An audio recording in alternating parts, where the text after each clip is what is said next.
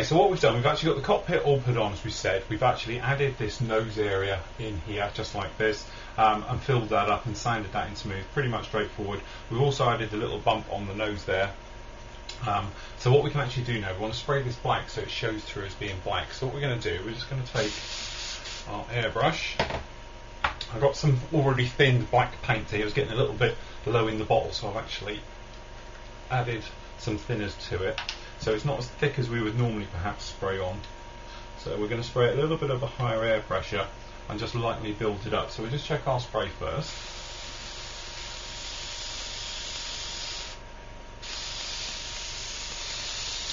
And there's our spray coming through very nicely. So what we do, we just make sure the canopy's all fitted correctly. And then we're just lightly going to blow in this. So then when we come back for pre-shading and certainly priming and that, we won't have a funny grey colour to the cockpit. Now it's going to take a little bit more to build up than normal, because I say this is already pre-thinned. So we'll just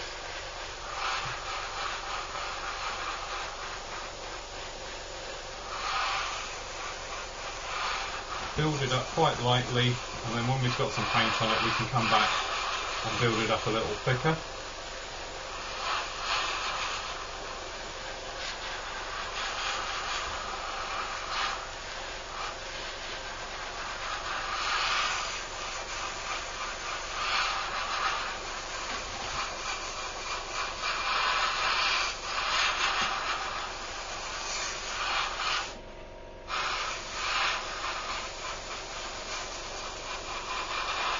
So we just got to air and dry this back a little bit.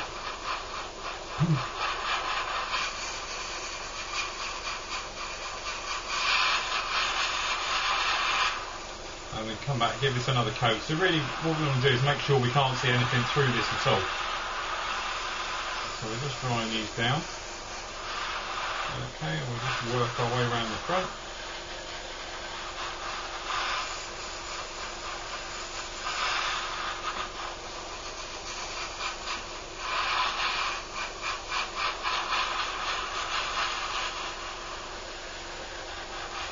And obviously the other thing as well of doing this, you can actually see how your canopy is fitting, and if you've got any nasty joins and things like that, then obviously you can just come along now and fill those in. So there we go, we're out of paint there.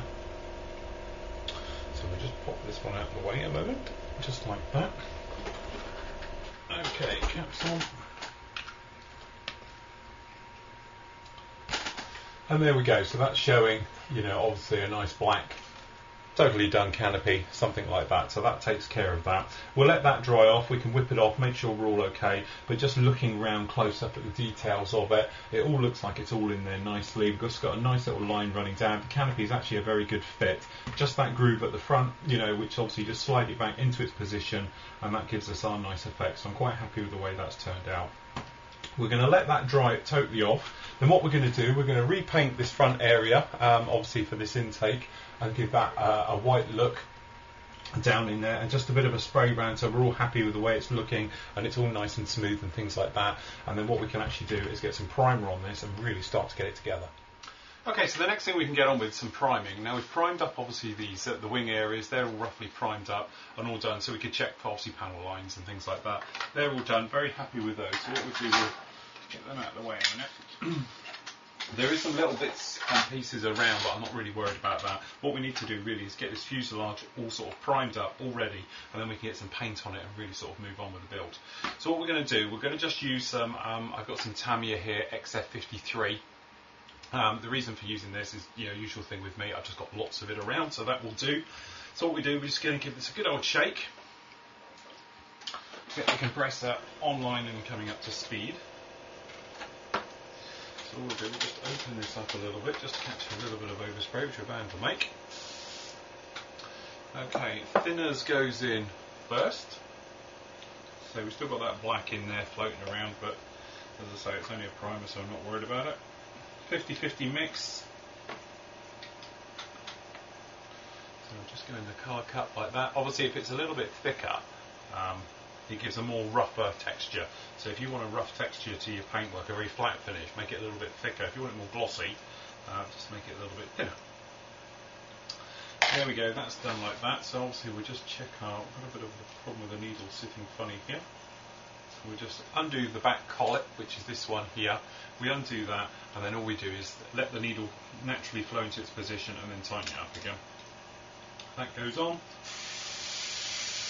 Happy with the spray, so all we're going to do is try not to shoot directly in, because that canopy, it naturally wants to lift up, so there's a bit of a gap in it. So all we'll do, we'll start at the front.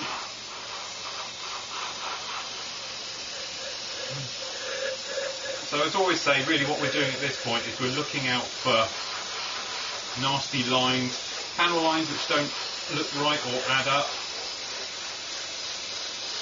And what we're really doing is this will give a nice even texture for things like the pre-shading and obviously the main paintwork to stick to.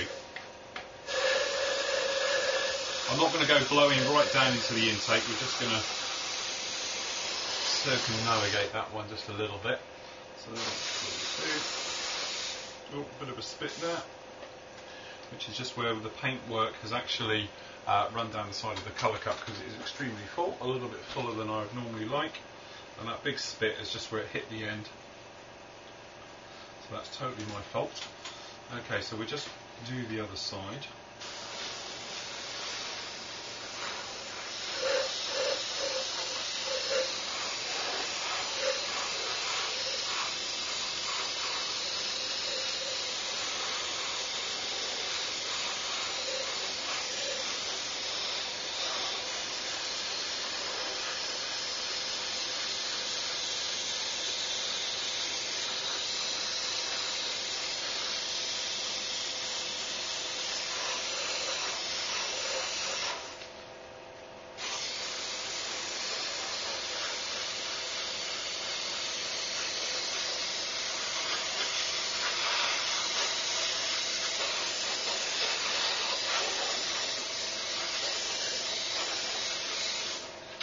Okay, so what I'll do in a moment, I'll just carry on finishing it off, but as we can see at the moment, we're very happy. We've got no seam lines at all, absolutely anywhere, from obviously the joins and that, they've all gone. All the panel lines looking very, very nice. We've got no problem. We're seamless along the belly and along the front and everything else like that.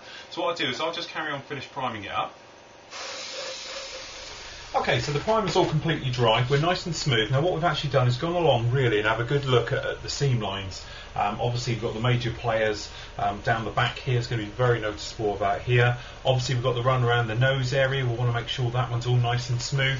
And also, just as important really, the ones on the underside to make sure they're all okay. Also we're looking for any really big jaggedy parts, some bad spray, things like that, any joins and lines like that. But we're all very happy with the way it is. So what we can actually do now is pre-shade. Now this grey here is quite a dark a grey. Normally I'd use a lighter for a primer, but as I say, it just so happens I've got a lot of this lying around. That's why I've gone with it. So what we're going to do, we're going to make the panel lines quite dark as well, because obviously it's going to need a couple of coats of white to go over this to lighten this all up. So we're using some XF1 flat black. Just check our air pressure. Now this has already been pre-thinned, to tell you the truth, because it's an old empty bottle, but getting empty. So what I did, literally, I just put some thinners into in with it, even giving it a good shake around, and there we go, job's done. So what we're going to do, we're just happy with our flow. What we're going to do is obviously pick out the panel lines we want to use. So obviously for this one, usual thing as we do with all these ones, the bigger the panel line and the bigger area where you think it is, obviously the heavier the panel line. Small little ones, riveted detail, a little bit lighter. So we'll just pick an area.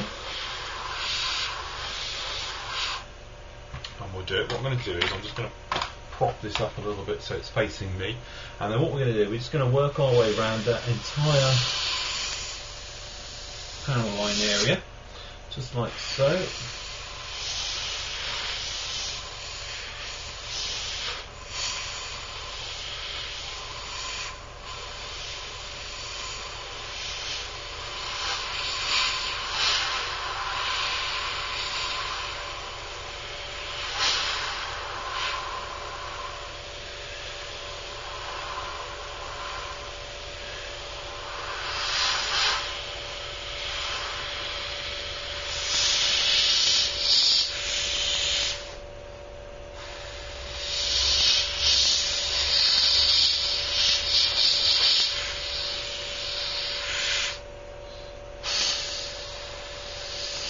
So around the doors as well, we're just giving it a bit of shadowing around. So obviously, because there isn't actually going to be there isn't a door here, by giving it the shade around it, it gives that sort of dirty effect to it.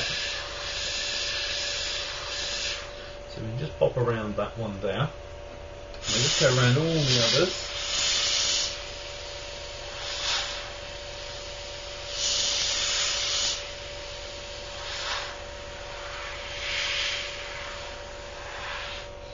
And these ones around the rear here we're doing a little bit thicker.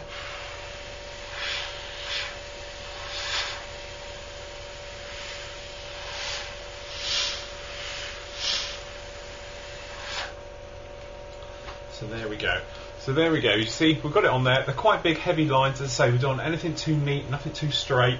Bigger ones around the back, to be honest, because it's going to be a little bit more weathered than obviously the front area is. So I'm just going to carry on and do all the other areas. At the same time, obviously, I'm going to do all the tails, the wings, and the other bits that we've got over here.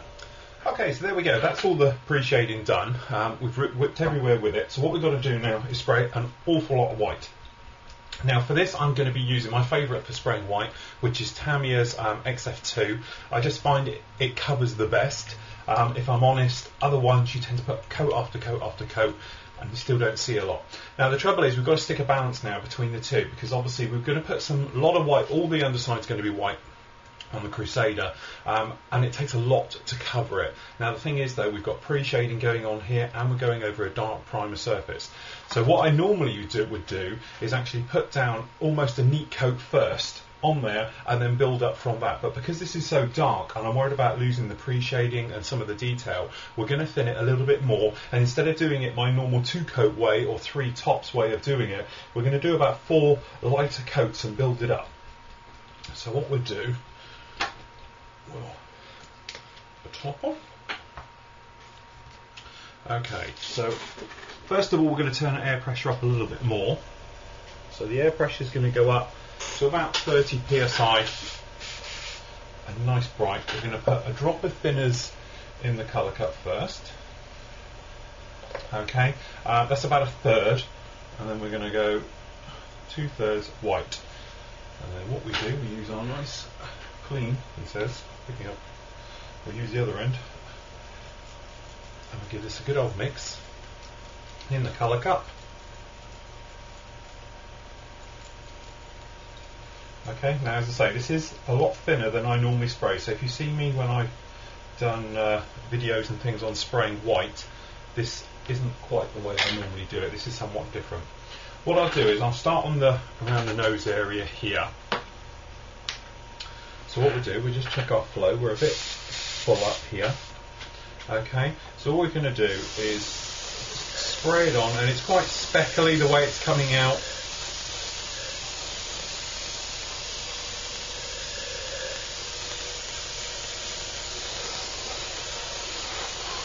Because it's our first coat.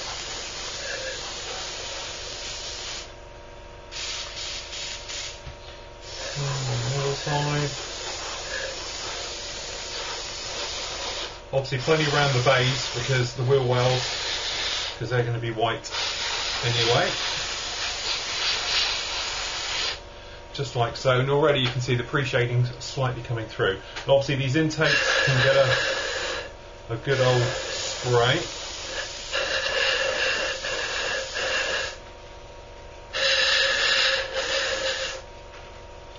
Down into them to make them all nice. Okay, and we'll just work our way back.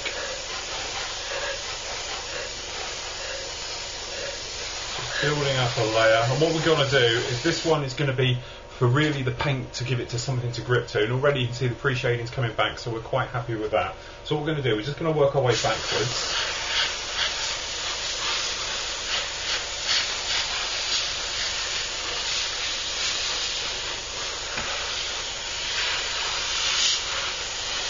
And obviously we're making sure we get right in these wheel wells and bits and pieces.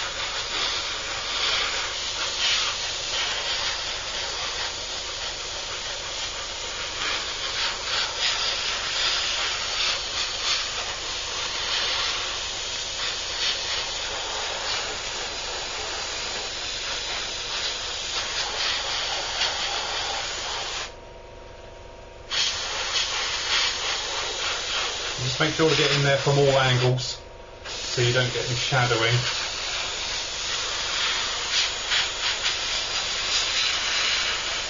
Same with the air brake area. And there we go, there's those wheel wells done nicely like that, and we'll just continue working our way back. Now the engine, I know I haven't mastered up because I'm going to repaint it, to be honest, so I'm not that worried about losing the detail and getting some white paint on there, because I'm actually going to come back and going to respray the entire thing as a separate when we do the different areas.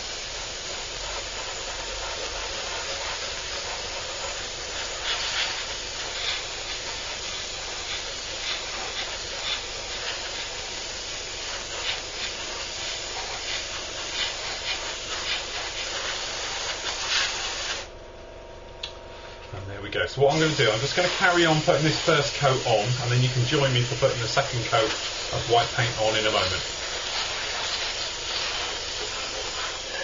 Okay, so as you can see, we're all nice and white now, but the thing is we're quite a bit rough. Now that's because obviously we sprayed a very thick coat on there, and it dries a little bit like sandpaper. So what we need to do is sort of give this that nice glossy effect. Now the best way and quickest way to do that is to just overcoat it with a far greater thinned or more thinned amount, which is the normal type of ratio that I do for Tamiya whites, things like that, is round about, put that on, it's about 50-50 with thinners. What we're actually doing is make it a little bit wetter, just so it gives a nice glossy type finish. Now obviously I know what you're thinking, but it's a matte paint, how can it give a glossy effect? Well, that's part of the thing. When you're airbrushing, the thicker your paint and the higher your airbrush, the rougher it is, and it's pretty much like sandpaper this is. So obviously the thinner it is, the wetter the effect and the more smooth you get. So you can get a relatively glossy or smooth finish, shall we say, to your paintwork. Obviously it's not going to be, you know, glossy, thick gloss white. If we were, we would just use X2 and do it with the gloss finish. But what we need to do is get this so it's got a little bit of bite to the paintwork. And we want it to have a little bit of bite to the paintwork. So when we do the weathering and putting the washes on and the bits and pieces like that, it actually gives us that nice weathered, dirty, grimy look to the paintwork. And the easiest way to do that is to put the Pro Modeler's wash over it with a bit of texture to it. It grips in there and then we're away. So what we do, we'll just blow this through. We've got these other parts here, got little, see, grey bits here. This is where I was holding it. So what we can actually do now is come back and touch those in with at the same time. So all we do is lightly spray this on. Now obviously this is not going to have the covering power like the other one did, and it will go wet very, very quickly. So what we do is touch up any areas you just want to touch up.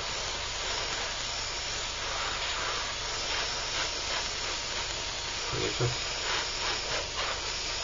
do around these bits, just wiping them up. There we go, just cut the air and dry these down, and then I can stand this one up and we can move on with the other bits. I just dry this off a little bit. Something like that. Now I can show you here on the fuselage front. So obviously what we do, we're just giving this a second coat if you like, and obviously it goes on very wet, so you don't want to hang around too long on any particular area.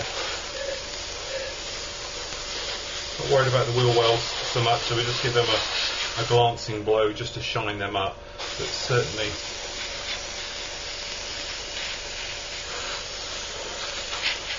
and if you're wondering what height to do the white on the sides, if you go roughly about top of the wheel well, and that's where it is, front to rear. There we go. Nice smooth strokes.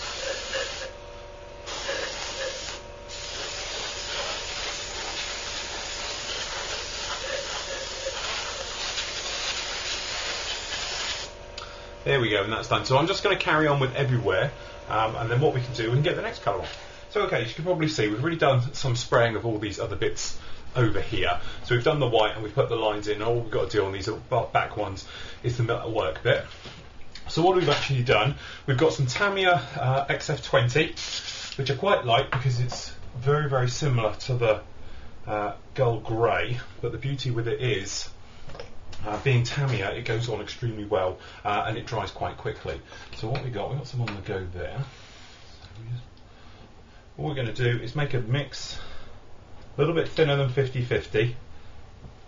So obviously what we've got here is probably 60% thinners to 40% paint. Let me just give that a mixer like so.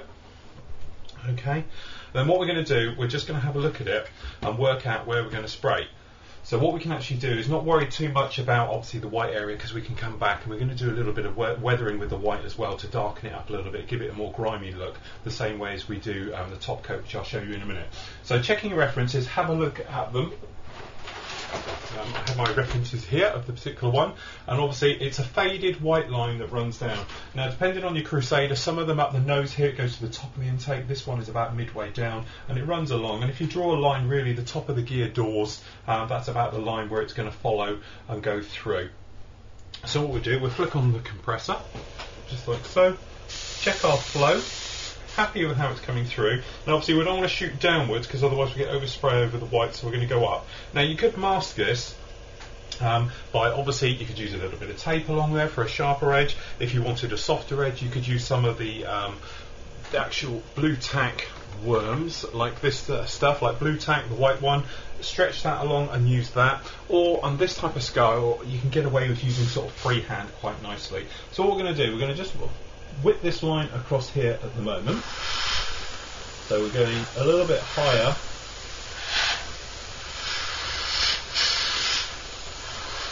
Just along like so. So that gives us our line. And what we're going to do is just going to carry that forward.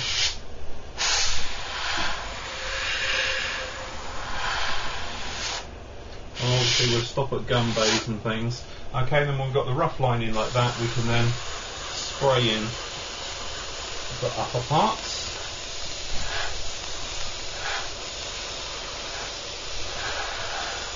And obviously don't worry too much about the engine and the bits. As I said, we're going to mask those off and we're going to get in there and spray them afterwards.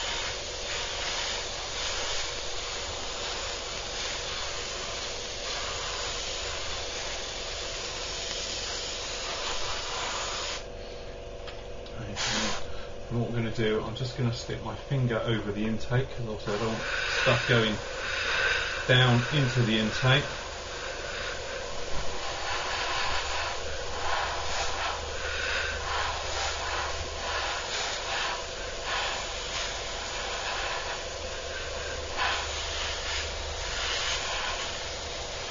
Okay, just working around to the top.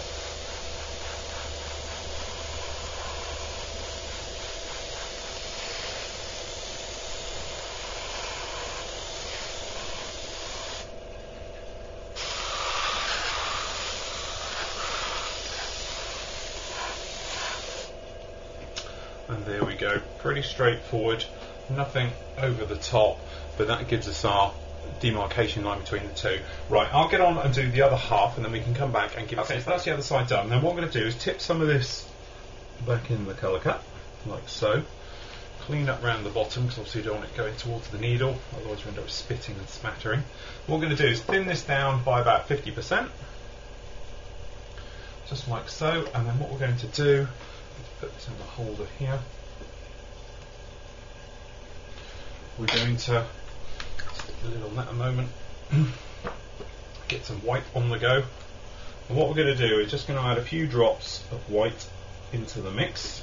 And what this is going to give us a sort of bleached effect. Now I don't know how well you can see it on this one, but it's in between the panel lines and the details like that, and it just gives us a sort of a bleached effect to it, as we've done there, and it makes the panel lines really stand out. You can probably get away with not using a wash, you know, obviously I will, but it's not unnecessary to do that. So what we do, we give this a very good mix, because we don't want any lumps of white suddenly scooting out, but because it's Tamiya to Tamiya, it should mix very, very well. Okay, air pressures for all of these is about 30 psi, it's quite high because it's not very detailed work. Okay, so what we need to do is just blow this through, and you can probably see it comes out very, very light down here. And then what we do, we just check the air pressures up. That's it. Okay, we're just going to pop round centres of panels and bigger areas. Anywhere where there's a panel.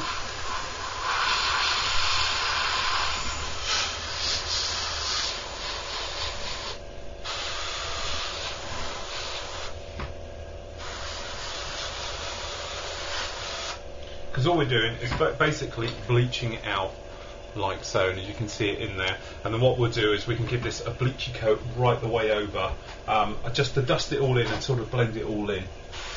So all we do, we just pick out centres of panels as we go, just to give them that sort of bleached, used look to it. So I'll just carry around doing the rest of it.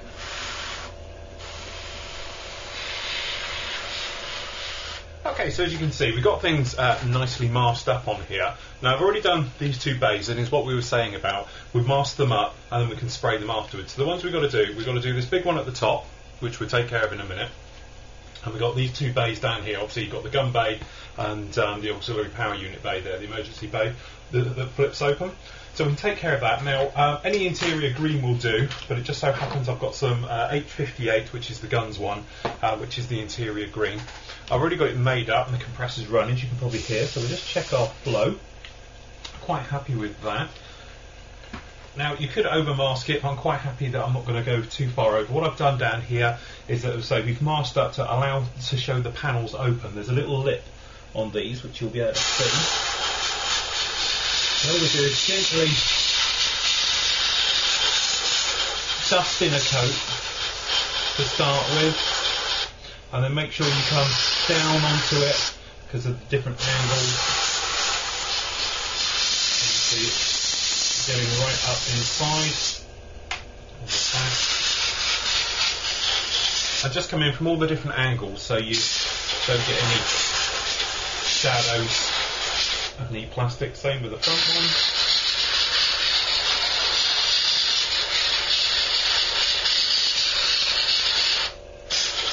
And there we go, that's those two done like that. Now we've got this top one to do, so I just need to move a little bit of the masking out of the way. Over-masked there a bit, over-complicated it. So then what we can do is we'll just come along and do the top of this bay. And then what we'll do, we'll pick out some of the little details and go around, and we can liven it a little bit up with some washes and things. Trouble is, with a lot of the parts on this kit, unfortunately, you're not going to see much of that, or much of the work you're going to do in here.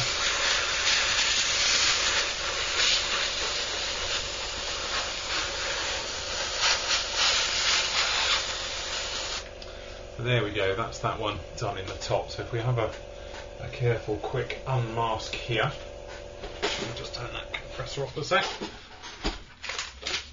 So obviously before I stuck this on as well, I tacked off some of the tape, i.e. I put the tape on my hand to get rid of some of the grease, and that way you won't end up peeling all your nice paintwork off. Just coming along down these edges. Being a bit careful how we undo all this. And what we do, go under here.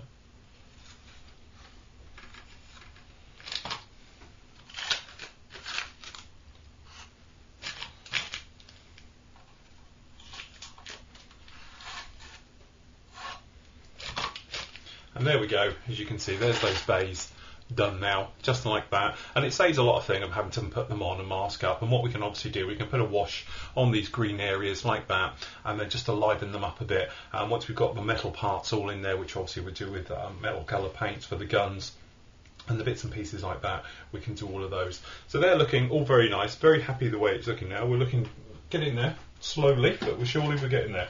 The other thing as well, at the same time, you can do various things, like I've got the outside here, this is the refueling door, but all the insides for these doors, for the gun doors and the APU, don't obviously do the gear well doors because they're going to be white. So I'm going to get on and spray up all these last little bits here.